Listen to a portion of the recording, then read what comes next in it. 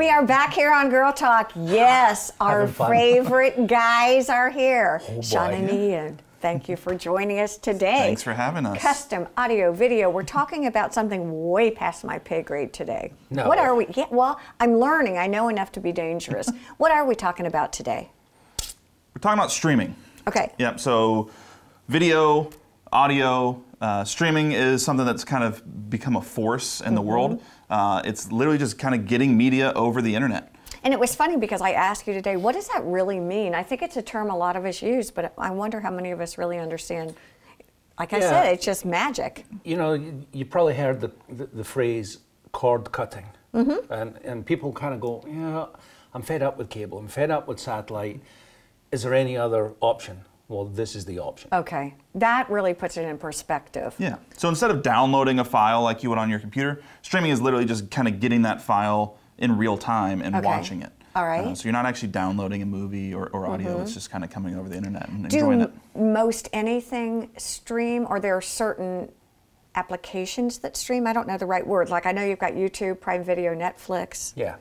Yeah, I mean you can see, this is a Sony TV with their smart operating system, and you can kind of see a lot of the options here. Okay. Netflix, Prime Video, which is Amazon, YouTube, Google. I mean, there's just so much content that you can stream without having any kind of other device other than just the internet and a smart TV nowadays.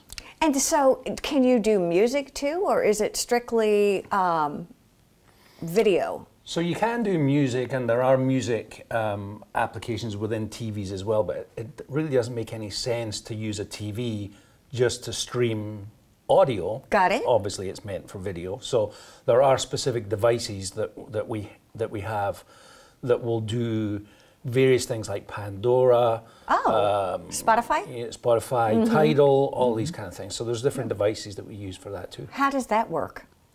Well, similar way. Yeah, So we've got a couple here. let's see. So, for instance, what I'm holding here is a wireless speaker.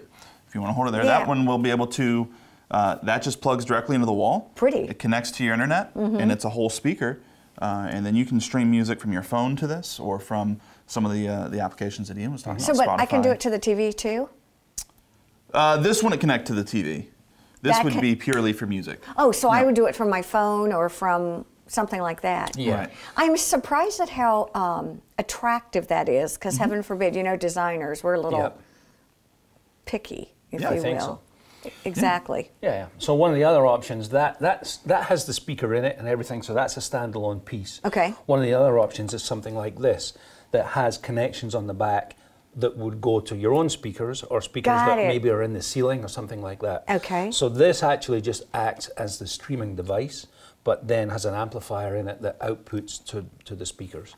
So you really don't have to see this. This is attractive. It will be visible because it is a speaker. You don't have to see this at all. It can be in a closet, it can be in a cabinet, and hide out the way. All right, keep talking me through this one, because I'm still not quite sure. So I'm streaming my music, and I'm going to do that with a couple of devices. Okay, this device is, I'm going to plug in the wall, I'm going to turn my phone on and hook up Spotify or whatever it is, and it just gives me a much more rich and deep sound. Well, think about it this way as kind of two options. There's a lot of homes around here that have speakers in the ceiling that are installed, and maybe they're running to a closet somewhere that for years has had a CD player in it. Okay, I'm getting it. But so you replace the CD player and the amplifier with something like this. Got it. That you're going to wirelessly send music to, that's then going to power to those speakers. All right, so here's my other question. And that is, for people who really don't know what they need, what do you recommend, or what do you need them to do when they come in? How can you get them what they need? Is there information that would help you? Well, you know, the internet's a great thing. Obviously, we have these streaming apps that come from the internet, but you can research on the net as well. So it's always good to have a look at, you know, different options. Just put in streaming when you search on Google and see what comes up, and then make some notes, come in, talk to us about various options, and we can say, oh yeah, you know, you want to stream this. If it's video, then that app is available within the TV. If it's audio, then that particular app is available in one of these PCs. Talk to me about master plans. When you're talking about these, would these be considered add-ons do you look at these as independent? In other words, if I'm trying to be more cost effective, and I just want the best I can get right now, I want to do more down the line. How does all that work?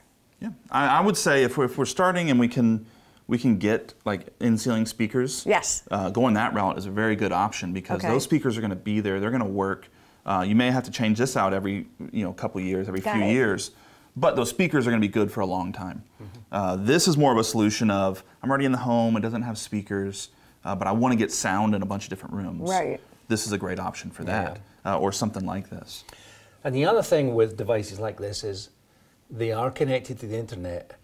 The manufacturers of these always do upgrades. So if a particular audio app on this or a video app in a TV isn't available through that manufacturer right now, maybe in 6 months' time they'll do an upgrade and that app will then be available. So you don't necessarily have to change this piece out. There may be an upgrade that's done through firmware that then gives you the ability to stream something else. How do you all keep up with all of the changes? It seems to me that it is basically changing every day, something new. Yeah, we have lots of good vendors who give us information through email. We have various associations that we're members of that give us information, and we can always do what I just said a minute ago. Exactly. Search Google Internet and it, stuff like that as well. I tell you, Sean, you guys are great. You and Ian are really fun. I learn something every time, and we appreciate your time and letting us come here. It's great. Yeah, we want to thank all of you for joining us here on Girl Talk. Have a great week. Bye-bye.